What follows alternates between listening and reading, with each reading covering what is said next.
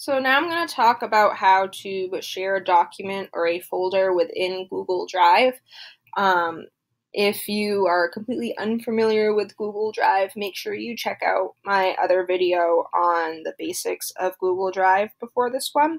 But in case you need a refresher on how to get there, checkerboard, click on Drive, or type Drive into the search box. Now to share something with someone on Google Drive,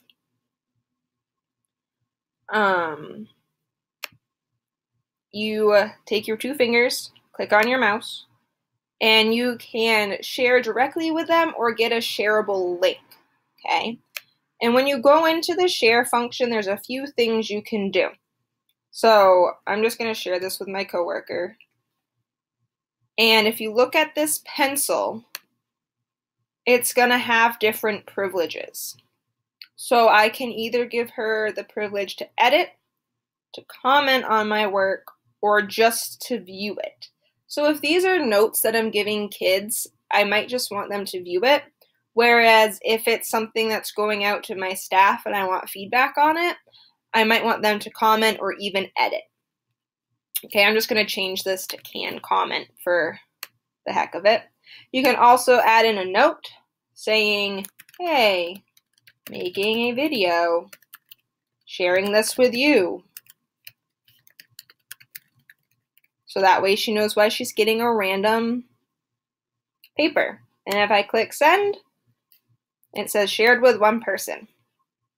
I can also do the same thing for a folder.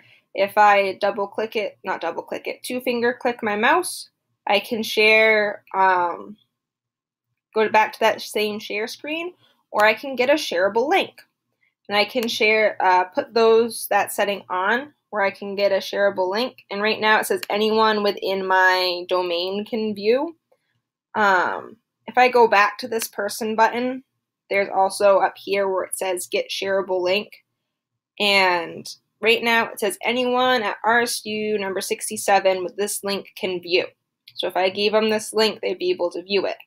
Now, if you click on the drop down arrow and go to more, there's so many more options. You can turn it public so anyone can see what it is. You can do anyone with the link can view it. So that's good if you're shipping it out to parents.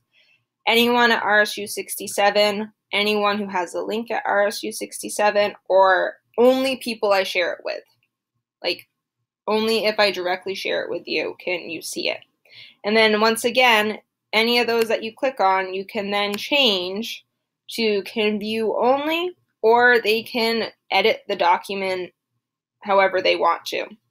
If you're sharing it with other people, unless it's like a spreadsheet to sign up for something, I would suggest that they can only view. And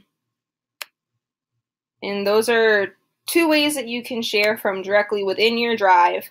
You can also click on, I'm just trying to find something.